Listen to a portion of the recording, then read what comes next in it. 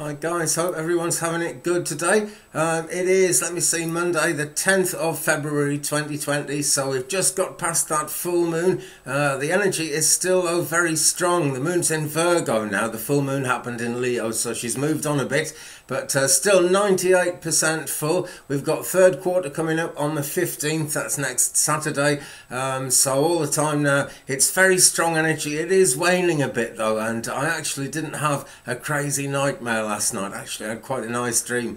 Anyway, Virgo moon, attention to detail is still kind of, it's increasing even though the moon is waning. That is increasing under the Virgo moon. Fault finding, that kind of thing. People wanting to have everything clean and neat, which is really difficult because that full moon brought in some incredibly strong winds, and it's just absolutely ripped the outside of my house to pieces. There's junk everywhere. I've been out and had a tidy. I'm going to be spending most of the day tidying up, so that actually is a great thing to be doing with a Virgo moon. Look out for kind of the body. The body isn't happy about rich food that doesn't agree with it. So look out for that one today. That's another thing to think about.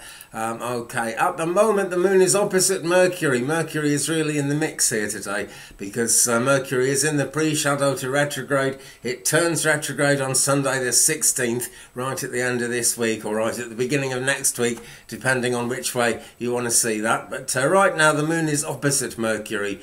Sensitive, you've got to communicate sensitively. Give a lot of attention to communication if you've got to talk to, or if you're going to deal with people who might jump to their own conclusion, anything like that.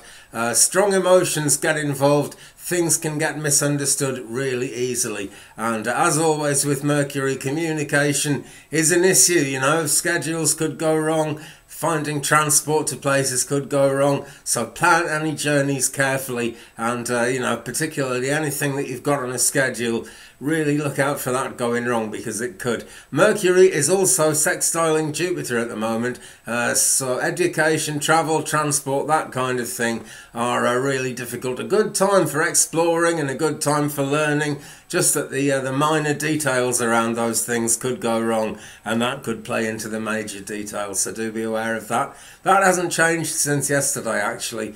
Venus square Jupiter, well, this is a bit more positive but still needs watching, okay, because basically things can get overinflated. Things can just kind of get blown out of proportion very easily. It's a really quite good time for if you've got like an obligation to thank someone for something, anything to do with gratitude, it's a real good time to show that now. That'll go down well. But meetings, weddings, anything like that, well, you know, they're prominent basically, and I'm not going to say they could go wrong, but with the Mercury alignment they could be difficult to say the very least. So taking a rundown of things, Venus conjuncted Chiron, that was 3:06 AM UK time, so that would have been very late at night Pacific, and just after 10 PM Eastern, and just after 7 PM Pacific last night, so you'll be well aware of that in the States and Canada. The Venus influence conjuncting Chiron, well, you get the kind of the love, the money, the business ideals and everything coming very closely into contact with Chiron, the wounded healer, and Chiron's actually in 2 degrees of Aries at the moment, so you know, there's a kind of strictness about it, and people are going to be maybe feeling difficult around anything to do with healing others, and possibly wanting to heal themselves even more than that. That's not a selfish thing. You can't pour from an empty vessel, and think about that one as you're going through today, because that is definitely an influence. The Sun quintiled Uranus. Now, what is a quintile? It's an aspect of 72 degrees really. It's what happens if you divide a circle of 360 degrees into 5, and it's the pentagram angle. That is the angle for making a pentagram, so that is really playing into magic, everything like that. Has to do with kind of individual style, the way people do things, and the way people look, that kind of thing as well. And if you've got a birth chart that has a preoccupation with kind of making, creating, joining things together and making arrangements, then that really is going to play into it. It's a minor aspect, but you know, all these minor aspects make a difference. That was 3:15 a.m. UK time, so again Sunday night in the States and Canada. 5:23 a.m. in UK, Venus semi-sextile Uranus in 3 degrees of Taurus. Now that is quite a thing in itself.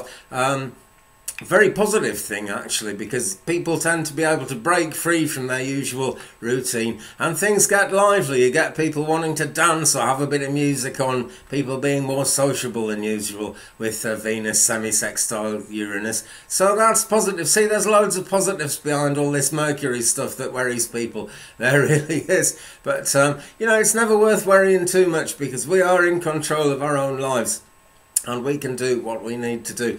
Coming up later today, 4:30 p.m. UK time, so 8 hours before that Pacific, 5 hours before that Eastern, Mars in 26 degrees Sagittarius is going to semi-sextile Saturn. So then we've got that thing, that semi-sextile thing coming in again, and should be positive. You know, it's quite a nice positive alignment. Not quite as positive as a sextile, but it's pretty positive. Okay guys, that is how it's looking today on Monday the 10th of February 2020. Thanks ever so much for watching. Hope everyone's having it large today. It's a bit of a crazy day outside, but you know, I'm inside. Best place to be in this weather. Have a good one then. Thumbs up if you've enjoyed it, etc, etc. Give me a subscribe, tap the bell, and I'll see you again very, very soon. Peace.